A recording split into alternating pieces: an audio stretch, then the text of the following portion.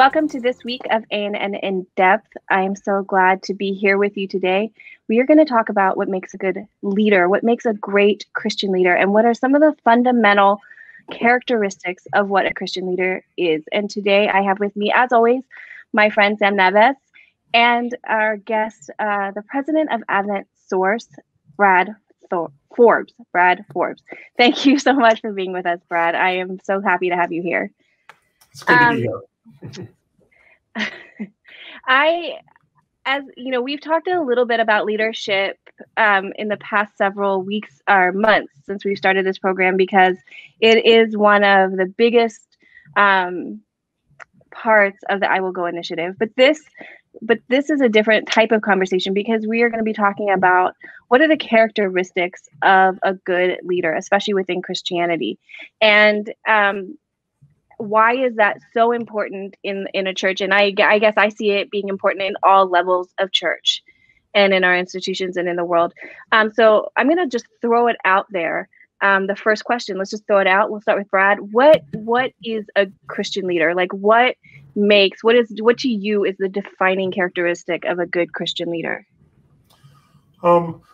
Well, I think that foundationally, people have to have trust in the leader. And when I say trust, I would mean that they need to trust that they're going to do, the leader's going to do the best, that they have the best in mind for the other individuals, for the followers of them. They've got to know that it isn't just about the leader, it's about the whole team.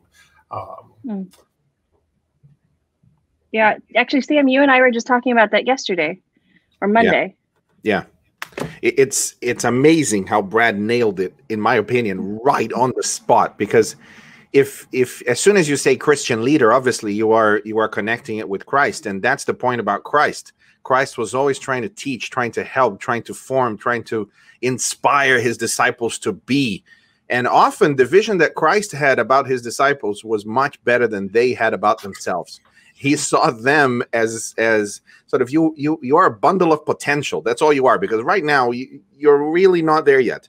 But I believe in your potential, because a lot of times leaders will act and the question will come, are they doing this for the sake of themselves, or are they doing this to advance the cause, or are they doing this to help me?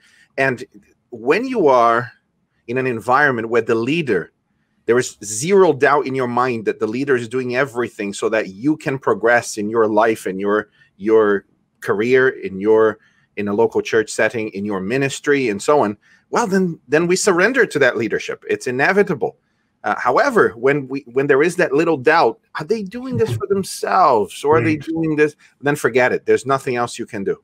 Well, actually, I would say, Sam, as soon as that shows up, just a little bit of that, it's almost like a mustard seed of disaster as far as a leader goes. You've got to really build back. So I think for leaders to know that is so important, that they're transparent, and that their people trust that they have their best interests at heart, and the best interest of the organization, because really we aren't just in a vacuum, leaders and followers. We're leading in organizations and have followers who are there to help for part of the greater goal. Yeah. It's interesting. When I was researching this topic, I was researching Christian leadership, and one of the quotes that I read, and this is from Bill Bright, who is part of Campus Crusades for Christ. He said, "Great men lead people, but greater men train leaders." And it sounds almost, to some extent, what you're saying, like finding the good in people and leading them to their best qualities. Is that somewhat true? Yeah, I've been preparing a series of sermons I'm preaching for Hope Channel on the book Desire of Ages. We're going to cover the entire book, Desire of Ages, every story of Jesus. And it struck me, time and again, that Jesus never wrote anything. Jesus never recorded a single podcast. Jesus never had any official position given to him by any other human organization. He was an outlier in most cases, because he wasn't playing the 5-year game.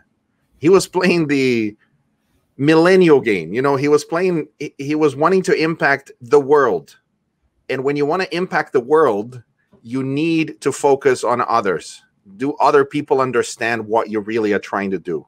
And that's what Jesus did. He lived to help his disciples understand the message that God had given him to proclaim.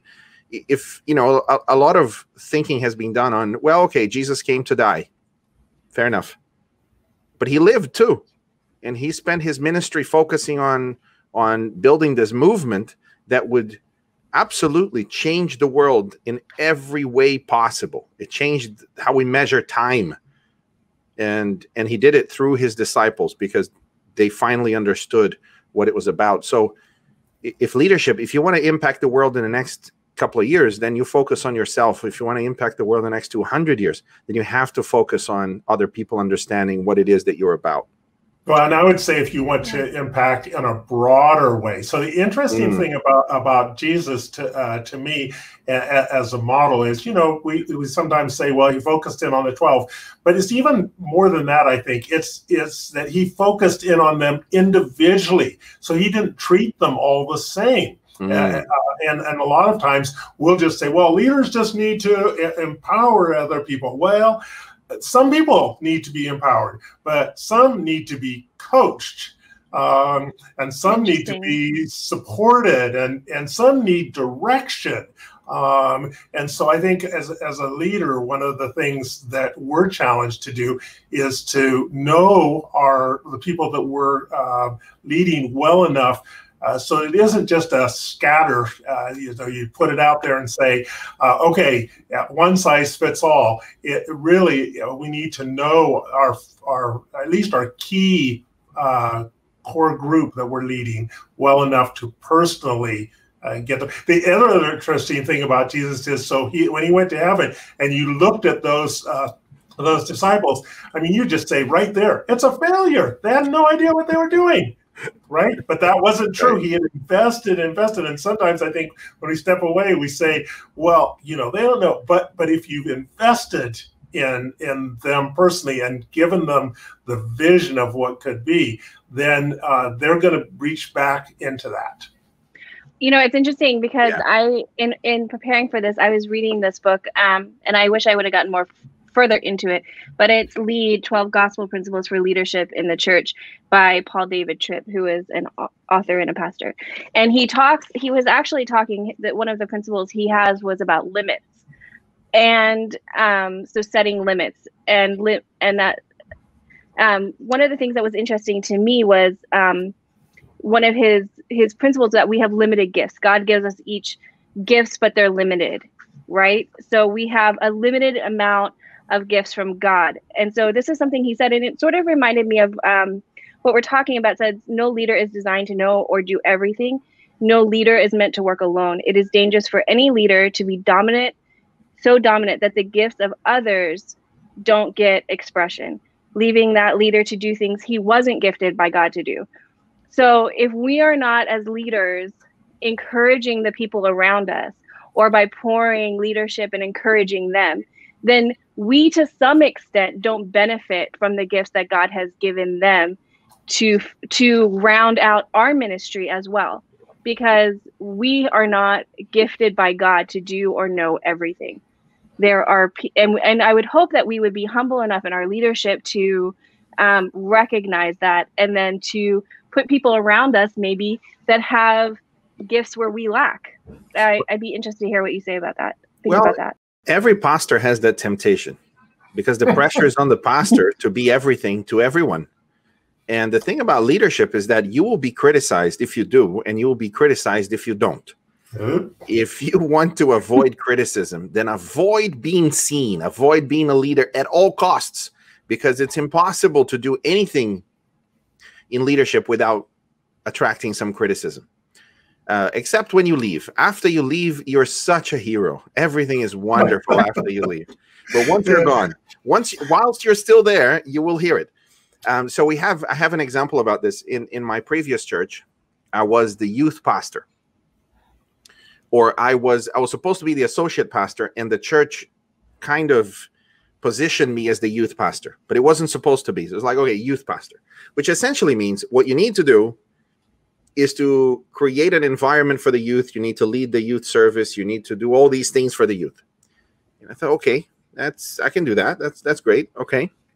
And then I realized that my senior pastor actually realized that the very reason why my very presence was curtailing the development of leadership gifts among the membership to lead the youth. There were no youth. There was a pastor to do it, a very capable pastor who's very articulate, and he can do this and this and this and this and this. And because of my presence in the youth environment, then that was having a negative effect in the leadership. So he asked me, he said, Sam, this is going to be painful, but what do you think about stepping back? I said, okay, what's the plan? He said, well, if the parents are annoyed enough within a year that there's nobody taking care of their youth, then they'll step up. It's a risky plan, right? Because you're going to purposely frustrate and disappoint people that you're supposed to care for so that they step up. Well, that's exactly what happened. He was absolutely right. Within the year, we had parents decided, I can't watch this anymore. I need to do something about it. And then they started doing things. And then their children who are no longer teens, they're now young adults, 20-something-year-olds, stepped up to the plate to lead. And suddenly, without a pastor, lots of gifts were developed. And isn't that the temptation? That the pastor does everything for everyone, but it stops the membership from developing their gifts. Well, but it's not even only the temptation, although that certainly is the temptation of the pastor to do everything. But it also puts the pastor in sometimes positions where they may not be gifted. I mean, one of the expectations of pastors is that they chair the church board. Well, I know a lot of pastors who are really great pastors, but really awful chairs. But there's people in their congregations who could do that, and the pastor certainly fully engaged, fully part of, but wouldn't have to get into the nuts and bolts of what it takes to chair a church board, which can be kind of tricky sometimes. Yeah. Absolutely right. Yeah. And I've talked to pastors about this, and they said, I can't give that to someone else. The expectation is that it's me, and when it comes down to it, I need to be the person that's chairing. I think for some pastors, it's limited what they can do there because of that. In every list that I saw, or read, in every article that I read, in every book that I've read, humility is one of the big assets of a Christian leader. That somebody who is willing to say that they made a mistake, that they don't know everything, and maybe they're not the best at that. Do you guys agree with that? Do you think humility in a leader is something that's important? So I think there would be a lot of pastors watching this, and maybe other leaders. And within the context of the Seventh-day Adventist Church, typically, if you do your job really well as a local pastor in your 20s, you're invited in your 30s to lead a local conference ministry or even administratively. So whatever you do well in your 20s, you're then taken from the local church and you're invited to lead at more churches, because when you talk about the evangelical world, you have mega churches in the evangelical world. Adventists don't have mega churches. We have a conference. So the conference, the senior pastor of a mega church in the evangelical world is the equivalent to the local conference president. That's really important for us to understand. Otherwise, you get some Adventist pastors who are doing everything that the other churches are doing and not finding the results. You're not going to find the results because the model is very different.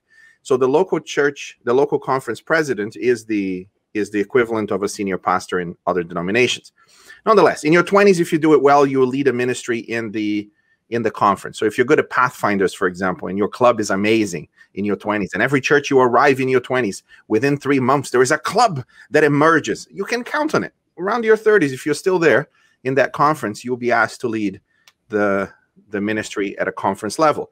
And then if you do a good job in your 30s there, and just around your 40s, you're invited to the union, which is a collection of conferences. And then you do your good job there. Then eventually you're invited to lead maybe your division.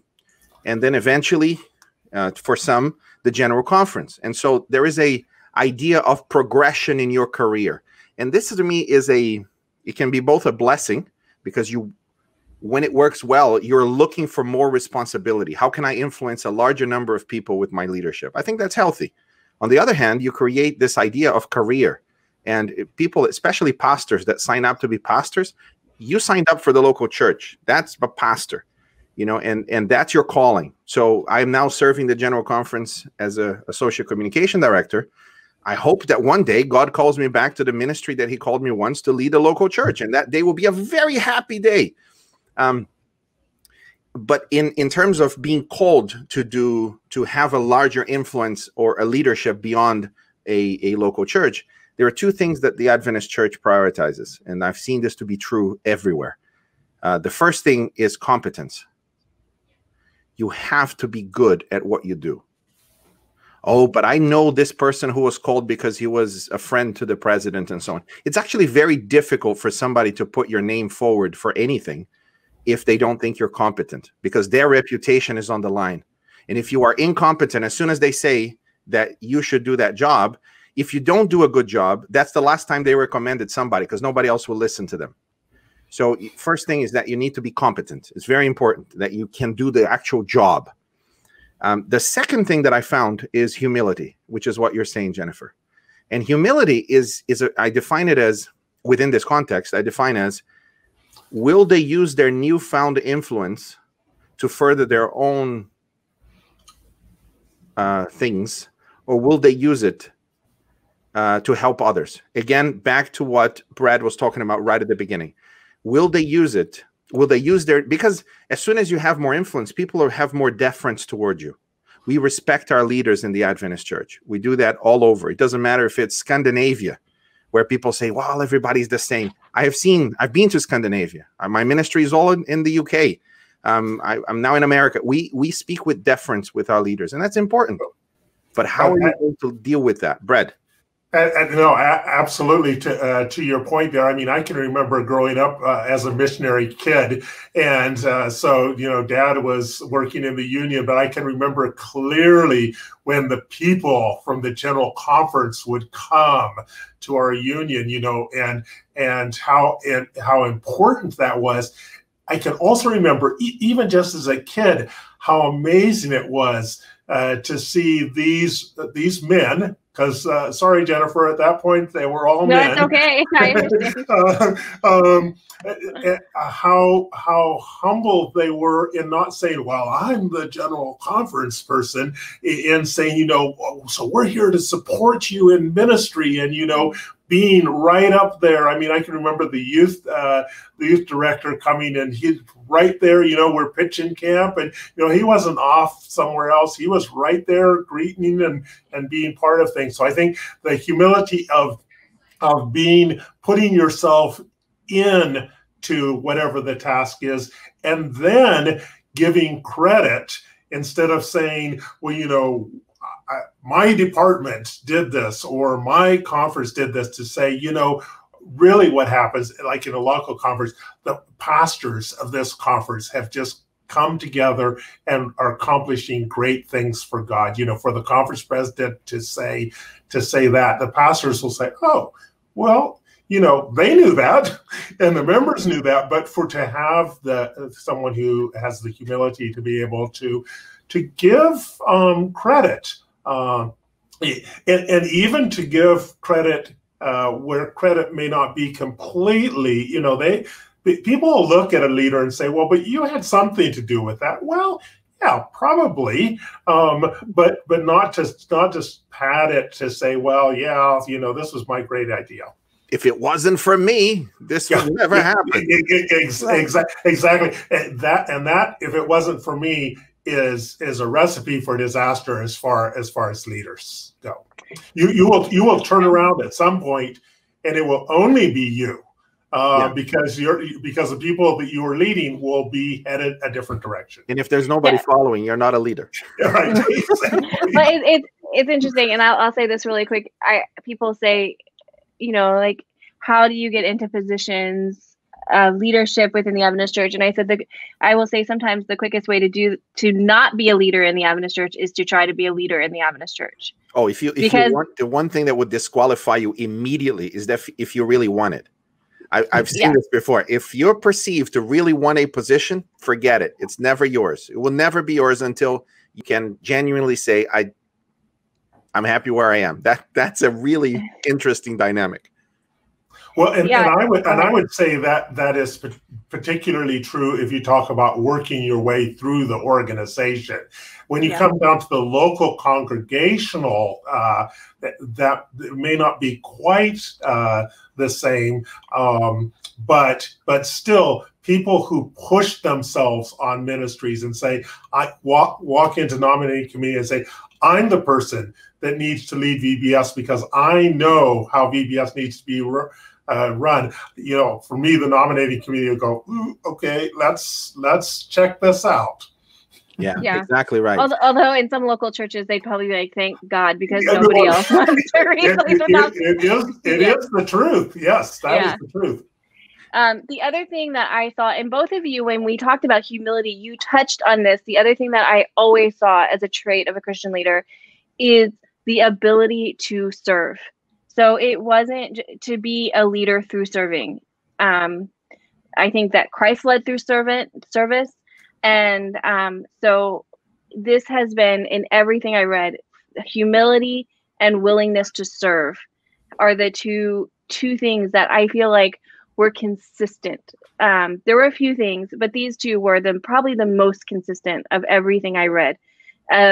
As leadership, are we willing to serve others? And do you guys agree with that? Let me just give some nuance to that, because I don't think it's that clear cut. I think it's absolutely true, but people will interpret that in different ways. So a new generation will interpret that. Let's just take pastors, for example, or in a local church leadership, because we're talking about Christian leadership. I'm talking about less business and more, church context.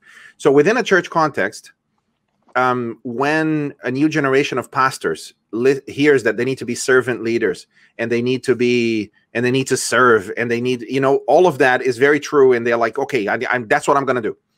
And that, in my experience, I'm very happy that I've had a mentor at the time. His name is Pastor Patty Boyle. He married us. He's Audrey Anderson's father.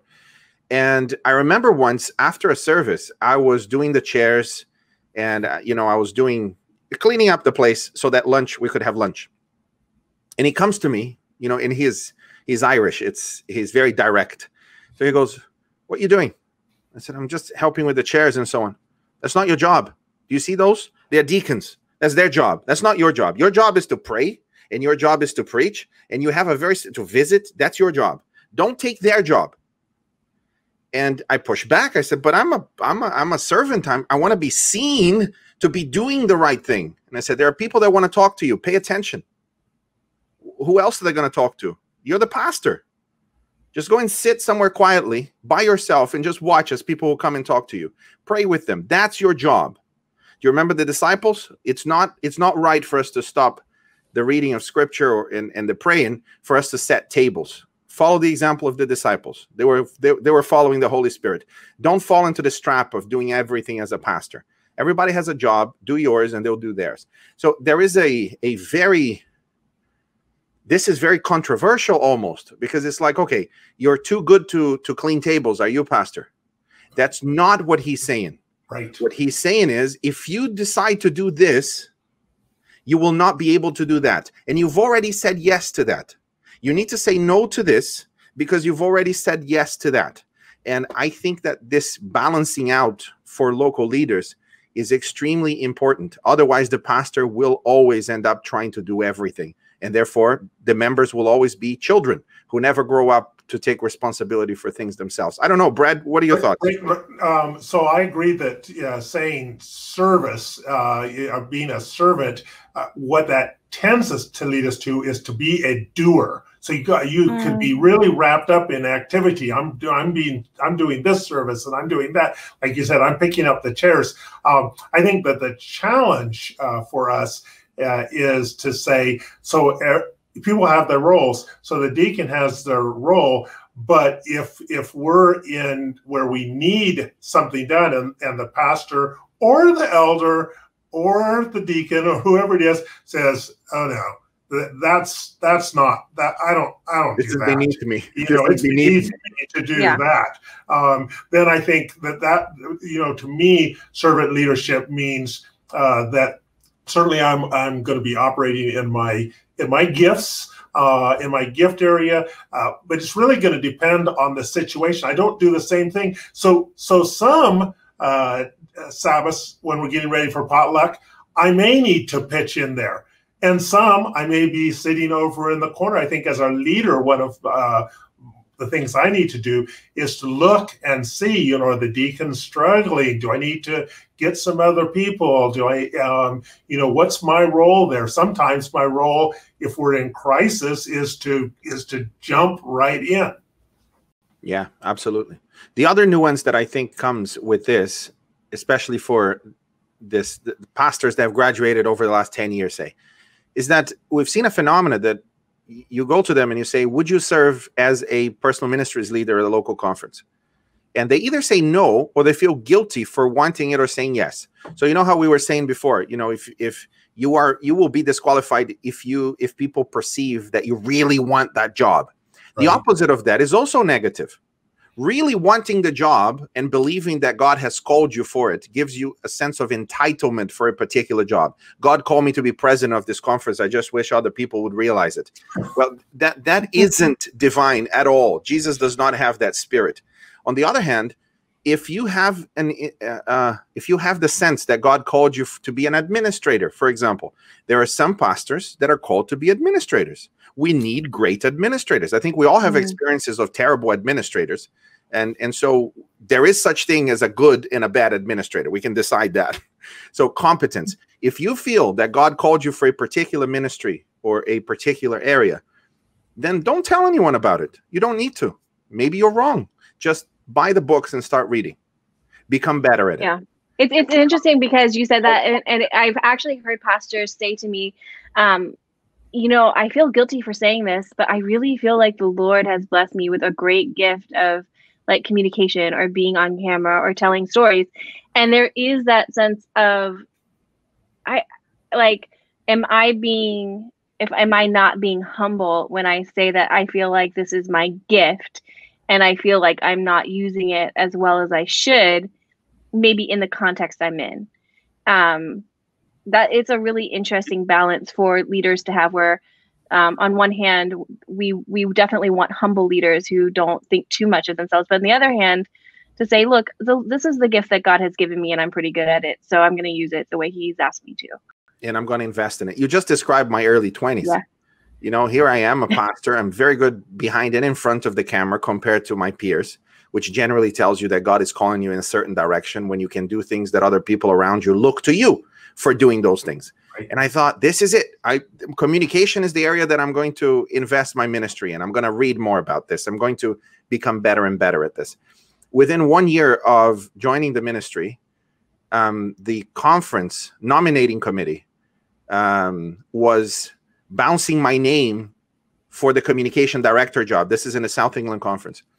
And something incredible happened. The president of the union at the time, his name, Pastor Don McFarlane, he came to me afterwards and he said, well, they were talking about your name and I vetoed it. And I'm like, why would you do that? It's my dream job. And he goes, you need the local church. You in particular, Sam, you need to learn how it is to be a pastor of a local church. And maybe, in 5, 10, 15 years, God will call you again for communication. But for now, go to the local church, do your best as a pastor.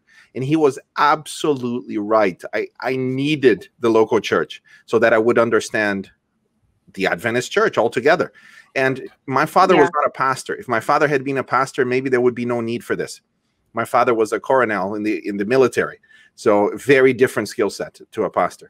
So that to me saved me, Jennifer. But I struggled with this for a long time. It's like God is calling me for this, but he's not calling me for this. But at the same time, I think like the leadership ability that union president had to say, first of all, owning up, I'm the one that vetoed you. That's right. It takes a leader to do that. Yeah. I voted to lead, and he didn't. mess around with you. He told you exactly why. You need to learn humility. These are the lessons that I feel like you need to have. Yes, you have this talent, but you also have this proclivity. So I'm going to take responsibility for what I did, but I'm going to tell you why I did it. And to me, I think that shows leadership. Absolutely. Because leadership is also taking responsibility for the decisions that we make, yeah, and communicating them with clarity. And here's the interesting thing. He doesn't have veto power. According to policy, he doesn't have veto power, but that's a leader. And why was he doing it? He knew that I could help the conference in the immediate, but he wasn't thinking of himself or the conference. He was thinking of my ministry and my future. Remember we were talking about before? Because he was looking at what is best for me and my ministry, I respected the decision. I think this is the first time I'm talking about it after, I don't know, 15 years. And I have tremendous respect for him. Incidentally, he is now close to us here at Sligo Church. He's an administrative pastor at Sligo. But he also wasn't just thinking of your ministry, Sam. He was also talking about the benefit of the church. Sure. Because who knows how you would have acted in the state. Yeah. Sorry, I know. It would have broken me and the church. Well, so this leads me to something else that I think is important for leaders, and that is, I don't know what your relationship was with the union president, but leaders, especially young people that want to be leaders, that want to develop leadership skills, need to find mentors. Yes. And those of us that are in the church that have made some of the mistakes, they say, well, we have wisdom. Well, you get wisdom for making mistakes. I mean, that's just the reality of things. So, Adventist is on a college campus. We hire a lot of college students. And people ask me, so how is it? I said, it's great. They've got lots of energy. We can get things done. They're a little low on the wisdom end, but that's okay, but because that's where the people that are here that are full time, that are leading in these areas, they're going to help them to make the good decisions and to do the right thing. And I think if you're a young leader, and I was blessed, Sam, sounds like you were, to have people who are willing to commit to being mentors, either formally or informally, and in this case, stepping in and saying, that's not right for you. I mean, I had one that said to me, you turned that down, but you really need to reconsider. To take that back to prayer. And I think that's a really important part of leadership. I agree with you 100%. I am so blessed. I know in my time at the General Conference, as I've sort of moved up from, I started as a floater in presidential working on Let's Talk, like 100 years ago, I think. I don't know. Feels like it. But I mean, to have women who are in leadership pour wisdom and prayer into my life. Yes. I don't think that I could be where I am now without having that that leadership demonstrated to me, because as young people, we think we know everything, and we're kind of rash. I think this is a general sort of characteristic of very young people. You get out of school, you have all the answers, and you are going to give them to all the people. Optimism is high. Well, I have never been blessed with optimism, but you're pessimistically going to do it well. Well, I'm a realist, which is the motto of the pessimists, I think. But I mean, if I look, I started working for Bettina Krause, who is now the Associate Director of Public Affairs and Religious Liberty. Yes. She was my first supervisor. She has given me immeasurable wisdom on how to work in a professional setting. Elaine Oliver, Heather Dawn Small, Raquel Heiss. So I've been very blessed. And I think that it's something that we don't talk enough about in the church or at any level, is in the importance of mentors. And I wish that was something that we were more structured about, like that there was a more structured sort of mentorship program that we could, I guess there's internships, but that we would be more sort of purposeful about, because I think that it is such a it contributes to success in leadership. Brad, let me run something by you. No, go ahead. You say for them. I was just going to say.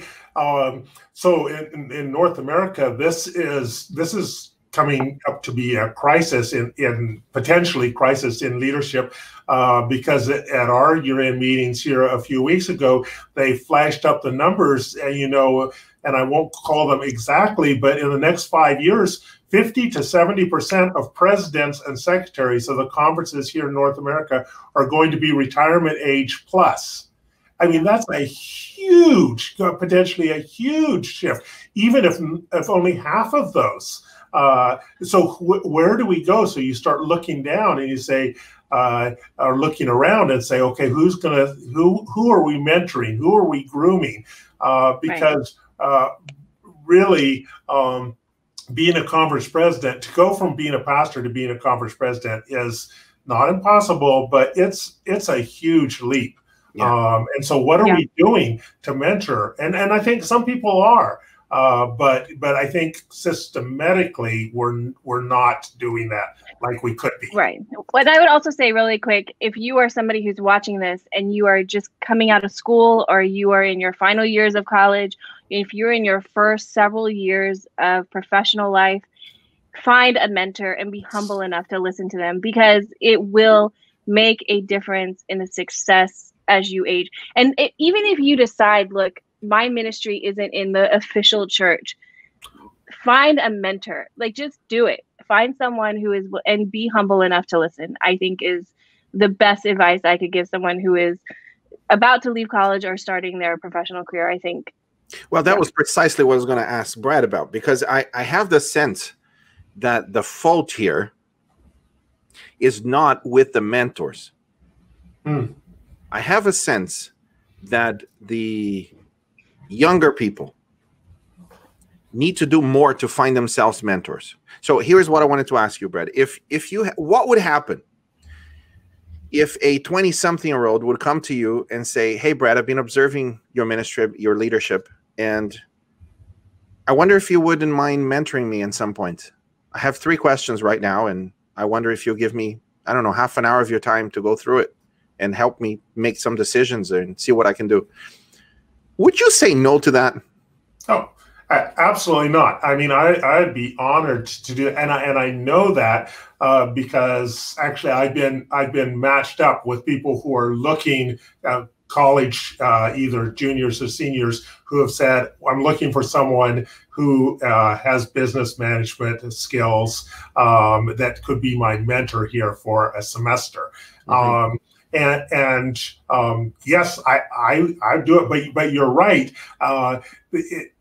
It's as a person here, I can't go and say, I'm going to mentor you. It doesn't work that way. It doesn't work that way. But I need to be open too. I mean, I need to be willing to say yes, because if you're a young person, or even not so young a person, I mean, I needed a mentor when I was in my 30s and transitioned and talked to our local head elder here and said, can we just get together?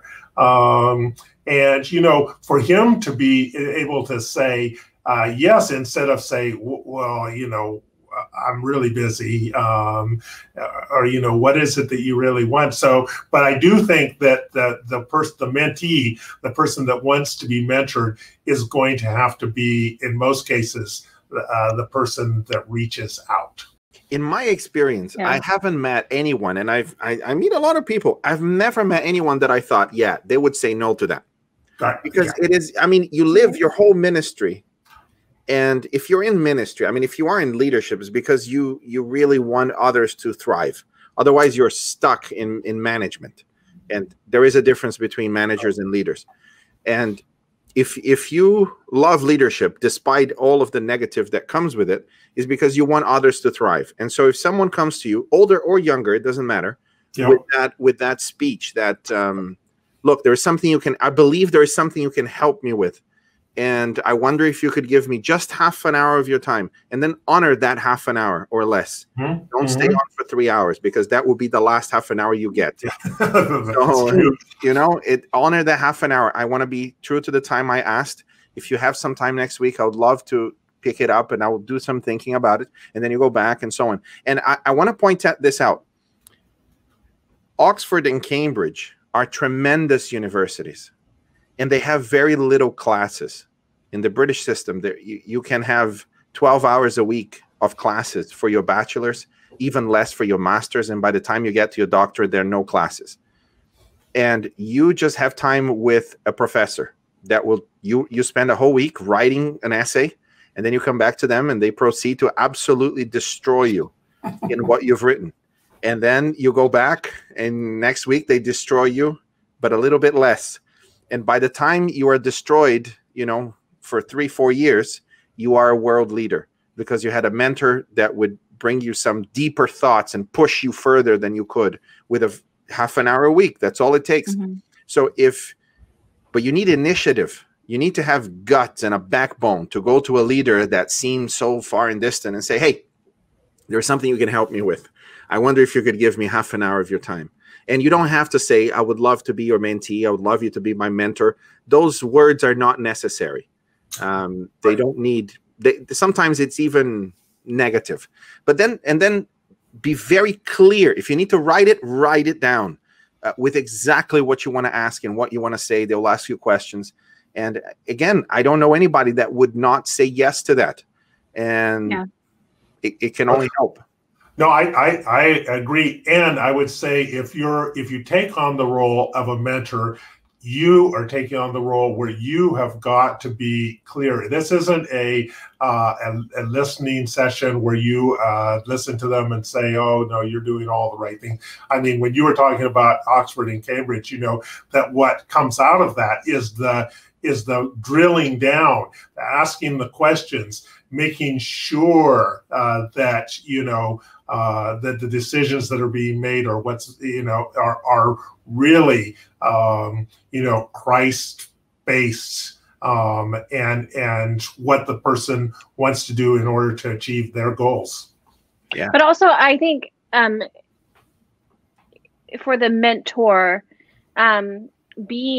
making yourself available and open, and also being someone who a person would trust to give advice. Like, I mean, none of us would accept advice. I think there are some people who maybe want to become mentors or something. I think there's funny sketches. But that's okay. I'm going to be your mentor, and it's somebody you don't want. Wait, what? I don't want you to be my mentor. So living a life of integrity, making sure your advice is trusted, because I know that I would not trust. I wouldn't go to the women in my life. And, I was so grateful trying to navigate leaders, being a leader. And as a woman, to have the people who have gone before me putting, that the things that they've probably had to learn the hard way back into my life. So I didn't have to learn the hard way. And watching how they navigated leadership was so beneficial to me. But if I didn't trust their integrity, if I didn't trust who they were as a person, then it didn't matter what they said to me, because I was watching their behavior and I was watching the way they acted. So being a mentor is as much about your integrity as a person in the way that you act, as much as it is putting words of wisdom into a young person as well. So a couple of things on that. The first is, I think the results of the pandemic is that when we bring new leaders, they wouldn't have the time, if we're still in lockdown, to rub shoulders with us, and for us and the new leaders, that is, to rub shoulders and learn by observing. You just mentioned it. I observed them, and I've seen you do it. It's amazing. You observe and then you try and do it, and that's the point of being mentored and mentoring others. I've also seen other people that copy you, Jennifer, because they observe you, and that's wonderful. That's how it's supposed to be. I think that if we continue in lockdown, it's very difficult to observe somebody on Zoom. Yeah, it is. It's so that's one thing. So on the one hand, yes, we can be more efficient working from home. On the other hand, I think that we've got this cast that has been set, and now that we are working, it's like, how can I put this in a analogy? Imagine that you've got water that is frozen. So whilst you remove the cast, the water is frozen. It's still holding the things that it's supposed to hold. But as new leadership comes, as this melts, there will be no longer this the supporting structure to mentor new leaders. So that's one problem. The other thing is your leader. So we talked about you leading others. Now let's switch. We are all led by somebody. We all have a boss. We all have a local church pastor, yeah. So there will be people that don't know how to mentor you, or that you don't want them to mentor you, who will still come and tell you things that you're doing wrong. and whether they want to help you or not, let me suggest that the best thing you can do is not to argue back. The best thing you can do is to pay very close attention at what they're saying and just say thank you. You don't have to agree. You don't have to disagree. You just have to look and you have to say thank you. And if you're really extroverted and you want to add some more words to that, that's okay. You can say, you didn't need to tell me this, but you did. And I want to thank you for telling me. Because it's not easy to have these conversations. And you told me. That would absolutely, if they want to come and criticize you, it will break them. If they want, and you will be attracting more helpful criticism, which is by definition helpful, because criticism can be helpful whether it hurts you or not. Sometimes we say constructive criticism, and what we mean by that is criticism that doesn't hurt us in the end is positive and it's wonderful and it's constructive. Criticism that hurts us is not constructive. Listen, every criticism is hurtful. That's why it's criticism. You know, when your mom, who loves you the most, comes and tells you things that you're doing wrong, or your spouse for that matter, just say thank you. They're trying to help you. You know, don't fight with the messenger. They observed something that if you change and if you fix, your ministry in your life will be better. Just say thank you and process it. If you don't agree with it, that's fine. Don't fight with them either. There are some people that keep fighting. I used to do that a lot, actually. People will come to me and say, and I remember there was this leader called Miroslav Puig. He was the communication director of the Trans-European Division. He will always ask me to help him in different projects. And I remember one day he asked me to do something in a pastoral meeting that he was organizing. And my alarm was, somehow it didn't work. And I did not get up in time to be there for the meeting. So he found someone else to be there. And he laid it into me. He said, "This is unacceptable, Sam. You need to be responsible. You need to," and my response to him was, "What am I going to do? The alarm didn't work." How I was 21, I think. What should have been the reaction? The reaction should have been, "You're absolutely right, Miroslav. I apologize for this. It won't happen again." Oh. And you said this earlier. And if it isn't absolutely right, then you just need to say, so thank you for sharing that, rather than pointing out all the things, because that's not going to make a difference. It's just going to make you upset and them probably upset. Right. Well, and also you also said something, in your response that you should have said, that I think is also a mark of a good leader, is taking responsibility for what happened, whether we did it or not, but also when we did do it. When we were first starting to do A&M video, and we got something called the TriCaster, which is, we call the Trickster because it breaks constantly and it does the craziest thing. And we would record somebody and then take it over to the computer to upload it and be gone, right? Now, it would be easy for us to say, well, the editor deleted it, or the video recorder never pushed record, or whatever. But as a leader whose job it is, I made a mistake, that it's not there. I'm really sorry. Can we record you again? And sometimes that was a very unpleasant conversation to have with busy church leaders, to say, look, I'm really sorry. Something has happened. I take responsibility. But that's part of leading too, is to acknowledge when something has gone wrong and say, you know what, that's on me. I'm very sorry. Yeah. Yeah, it's an important, taking responsibility is an important part of leadership.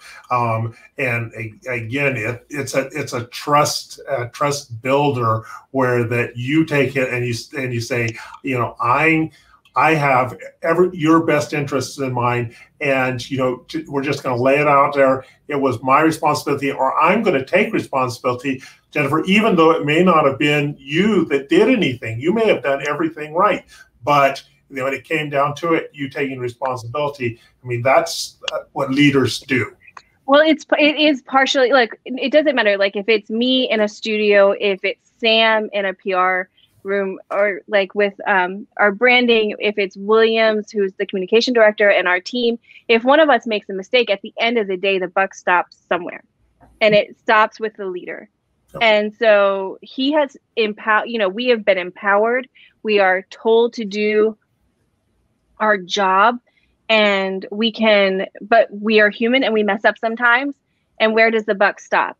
Now, I hope that I have enough integrity that if I make a mistake, that I'm able to stand up and say, look, I made that mistake. I'm really sorry. It's on me. But time and time again, and Sam, you know this, that Williams will go and say, look, the buck stops with me. I did it. Absolutely. I've seen it, and it's very inspiring. I once did a presentation for administration, and I was so far off the mark, it was scary. And he put the umbrella up, and all the bullets that were coming, he just took them all to himself. I received no bullet for what happened. Right. And what's frustrating, I think, sometimes for us is we want to go and say, like, no, wait, that was on me. Like, that's on me. I did it. Like, I have no problem saying if I've made a mistake. It's just like, it's the way I was raised. You take responsibility for your actions. My dad was also an officer. Oh my! You take responsibility for your actions. He was in officer candidate school, and so you take responsibility, and that's I have many other faults, but when somebody else is taking responsibility for your mistake, that's right. But first of all, you learn from it, but then you also appreciate it. But it's one thing to take responsibility for your own mistakes. It's another thing to take responsibility for other people's mistakes. Right. And I think that's what we're saying about Williams. A sign of a leader, true leaders, they will take it for their people, the people that are behind them, who are their followers. Right. Well, then you have 5 people arguing over who's going to take that responsibility, pushing each other out of the way. It's and you learn the lesson. I mean, once you see it, and you do that, how many times did I go to him, now Williams, and said, I failed here. And in reality, something failed, and the product was not delivered on time as it had to be. It doesn't matter why. I can fix that later. But I take responsibility, and my team started to realize that they are safe. And that's the point. The leader is going to take the bullets for you. But of course, that comes with trust and a lot of conversations. But when you feel safe, you produce your best work, isn't it? Oh, yes, but also that's its own consequence too. Because when you see somebody else take responsibility for your mistake, as leaders should, then you as an employee start to take more responsibility into your own work. Yes. There is a great point here, and our technical producer Brent just added it. A leader will pass the praise to the team and take responsibility for their errors. So he will absorb the responsibility, and he will pass on the praise. So, okay, this worked well. It was the result of teamwork. This did not work. I will do better next time in leading the team and getting there. And if you live like this, you will follow the example of Jesus, because isn't that what Jesus did? Yeah. Okay, there is a big mess on earth. What did Jesus do? Did he blame? No, he said, I'm going to take full responsibility for the consequences of this. I will pay the price so you don't have to. And after that, I will call you to be where I am. I refuse to let you pay for what you did.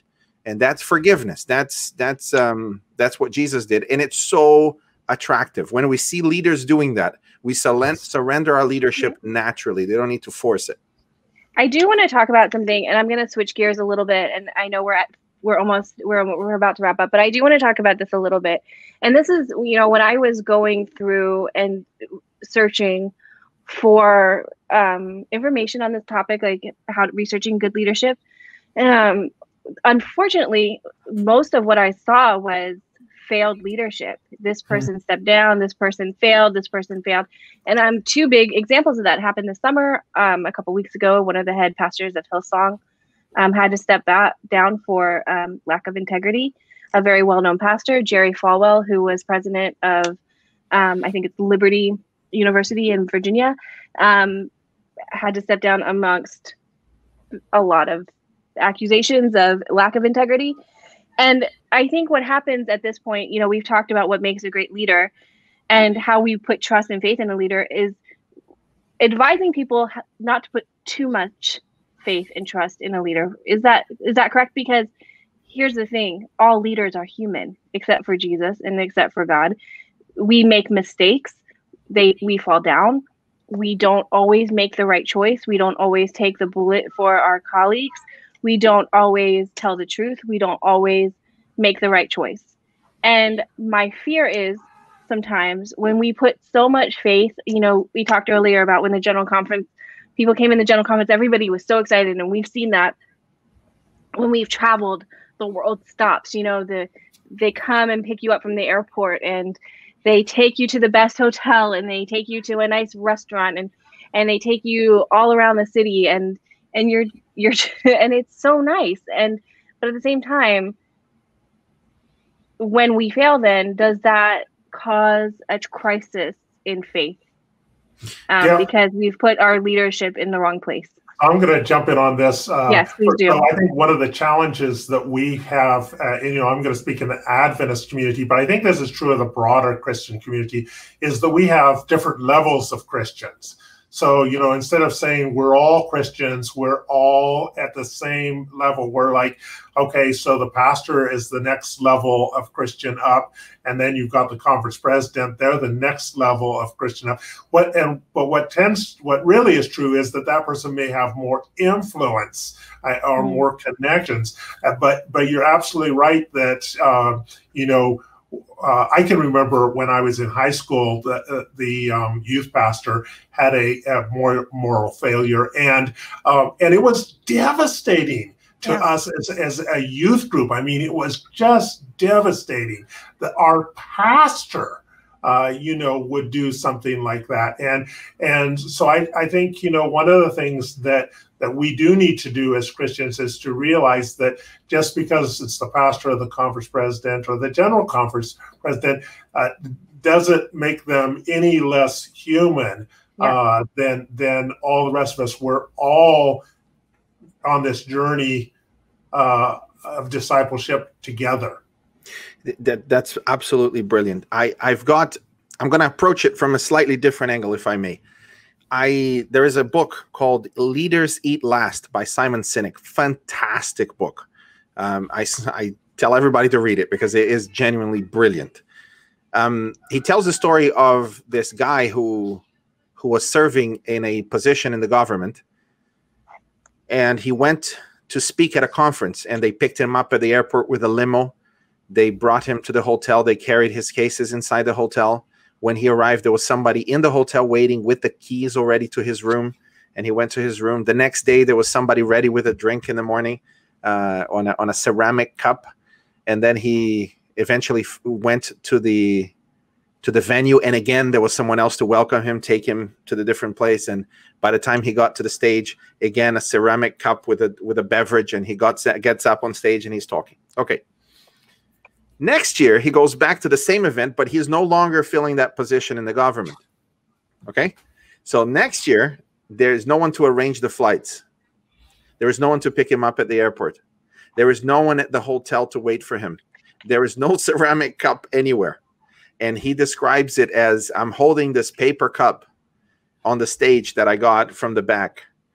And he says something really profound. He says, I know that this is okay because the ceramic cup was for my position, not for me. The ceramic cup was never for me. It was for my position. And that had a profound impact on me because some parts of the world, guys, you know this well. It's the level of deference and it's deference is the right word. It's like we appreciate your leadership, and they go to a great extent to show how much they appreciate it. Well, guess what? It's not for you. It's for the position that you hold. Right. And in 5 years, when someone else is occupying that position, it would be for them. And you have to find your own way to the hotel from the airport. And that's okay because it was never for you in the first place. So that is very important for you to realize that your position and you are not the same. which means that if you're chosen to do something else later, you should accept it gladly, because that's God moving you somewhere else. It's not about you. On the other hand, let's talk about failures in this context. There are two parts here. First, you're not going to disappoint people if they realize that you're not perfect. They already know that. Everyone knows that. The problem comes that just like leaders conflate the position in them, so do members. So do those that are following. And so if there is a moral failure by a pastor, say a youth pastor, the shock isn't that Mr. So-and-so or Mrs. So-and-so had the failure. We already know that they're imperfect and all susceptible to this. The problem is, are all youth pastors like this? Can I trust people in that position of youth pastors? And that's the point. And so we really need amazing people in all of these positions to show that the position is honorable and the calling is very high. And some people will fail, and they will be replaced by others who will try to live up to a higher standard. And that's, if we understand that, then we can be graceful to the people that have failed without keeping them there. Because if you have a moral failure, and it doesn't matter what it is, you need to go. That it's as simple as that. If there is a moral failure, then there's no point continuing to put you in that position of leadership or just moving you around to other places. You need to go through that process of restoring that faith over many years. But you need to be forgiven. And that often happens in the local church, where grace can be found because people just came face to face with your moral failures. We all have them. So those are my thoughts about this dichotomy of position and person and so on. It's really interesting because some of the most humble, and again, I'm going to talk within the Adventist faith tradition, but some of the most humble leaders that I've met think of themselves as stewards of the job, not so much as embodiment of that position. You know, we have our terms as when you reach a certain level of leadership, your term lasts about 5 years. And I'm a steward of this job for 5 years. After that, I no longer have this job. I think GT, who is the executive secretary of the Adventist Church, says it's a lot. After that, I no longer have this job unless they choose to put me in it again for the next 5 years as a steward. And that's why the corridors of the General Conference have pictures from the 1800s of every leader that occupied that position, so that every day you are reminded that it's not about you. You're just a steward of that leadership position that is supposed to further the objectives of that ministry. But you're here today and you will be gone tomorrow. Yeah. The other story that I will, and then I want to sort of wrap up, but the other story I will leave with is that Clifford Goldstein, who is the editor of the Sabbath School Guide, Clifford is never gone. Cliff has been he's there never for gone. 30-something years.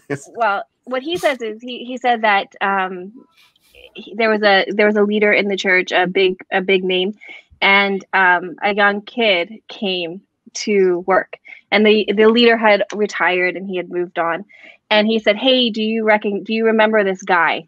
He used to be a leader here." And the guy said, "I think I remember. I've heard of his name. I don't remember it, and that cut Cliff to the core because, that we are so easily forgotten in our roles, that we only have this amount of time was quite the humbling experience for him. So yeah, to remember that we're stewards of our job and that life moves on, but that hopefully that we have led well enough to create some form of legacy behind us that continues that vision of leadership. There is this story about this famous singer, very famous singer, who went on this elderly nursing home, and they were talking to this elderly lady and were singing and so on. So they came to this elderly lady and asked, "Hey, do you know who I am?"